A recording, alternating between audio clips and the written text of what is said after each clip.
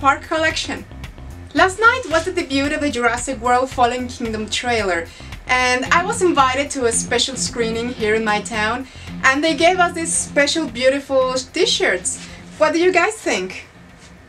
So anyway, I'm gonna hold my thoughts about the upcoming movie because from a trailer we cannot know anything about it, and Colin Trevorrow already told us that whatever we saw on the trailer was only the first 57 minutes of the movie, so we don't really know the actual plot of the movie. That's why I'm holding my thoughts.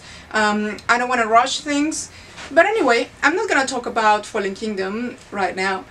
I'm gonna talk about something that many collectors have issues with their collections, and that is how to clean your toys.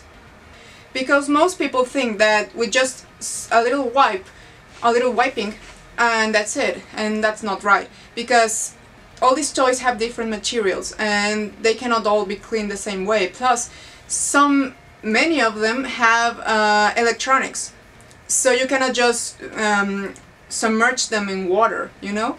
And that's why, guys, I'm gonna show you my personal method of how I clean my toys. Hope you guys like it. Oh crap, no! We don't need any of this! Okay, the things that we are actually gonna use, it's a bowl, dishwasher or dish soap, some Lysol wipes, a small spray bottle, an old toothbrush, and some clean clothes. First, we fill around half of the bottle with warm water, with around room temperature, a little warmer, and then we add a little bit of dish soap into it. Just enough so there's bubbles inside.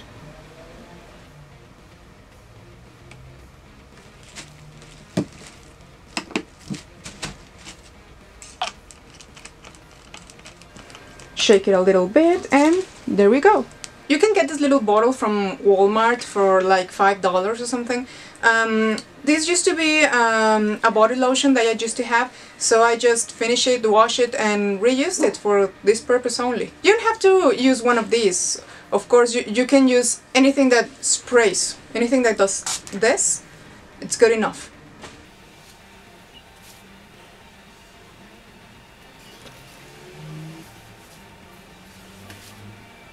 Okay, now we need a volunteer. This little raptor would be perfect. Since this toy is not electronic, you can soak it in the water and nothing's gonna happen to it.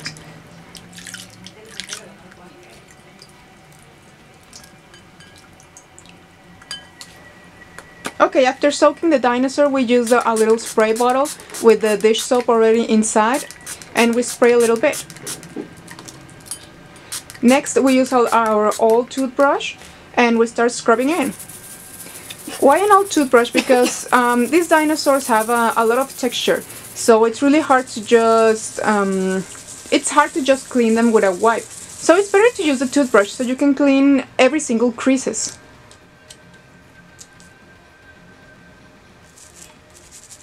Just the little teeth and the little teeth around here too.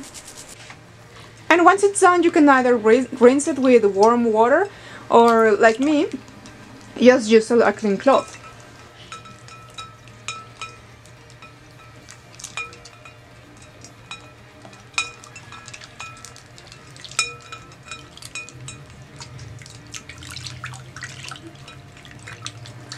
And that's it.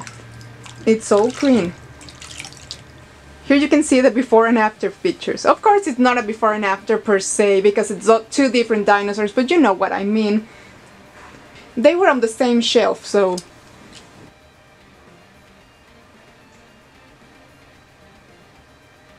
Okay, now let's use an electronic dinosaur. Here we have our little baryonyx, since it's so popular right now. As you can hear, he actually makes its sounds. Since this little guy does have electronics, do not soak it in the water. I repeat, do not soak it in the water. Otherwise, its electronics are gonna go bad. You can use Lysol wipes or any wipes that you like.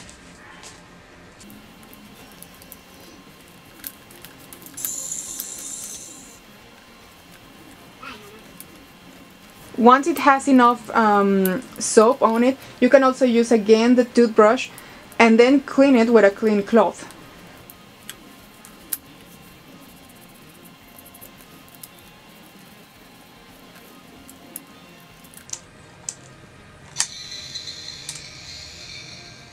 Okay, and now we finish drying it, and as you can tell, it still roars. So this is the best method to clean any electronic dinosaurs. Of course, I suggest that you take the batteries before trying to clean it up. I left the batteries in here so you can hear the actual roar of the dinosaur, so you know I'm not lying. But it's better if you do this without the batteries on. But what about larger dinosaurs? What about the rubber dinosaurs? Okay, here's my little trike puppet. She's gonna be our star right now. Since she's not electronic either, I could soak her in water and just clean her up. But since I don't have my big bucket here, I'm just gonna use my spray bottle and brush it. As you can see, I'm using a circular pattern, so you can go more into it. Okay, her little eyes and her beak. And now we finish it with a clean cloth. And we dry it out as best as we can.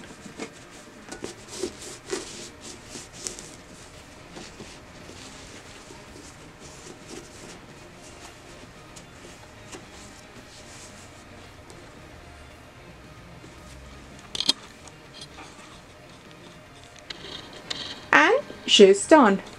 She looks beautiful, doesn't she? And that's it. That's all you need to know about how to clean your toys. And trust me, they will be happier this way. Hope you guys enjoyed this. Please don't forget to like and subscribe. And don't forget to like my Facebook page. You will find there a lot of pictures from my collection, and I always upload news about the upcoming movie, news about the toys, news about the new statues and figures, and I don't know, anything I can find about the franchise. And don't forget, if it's not Jurassic Park, it's extinct.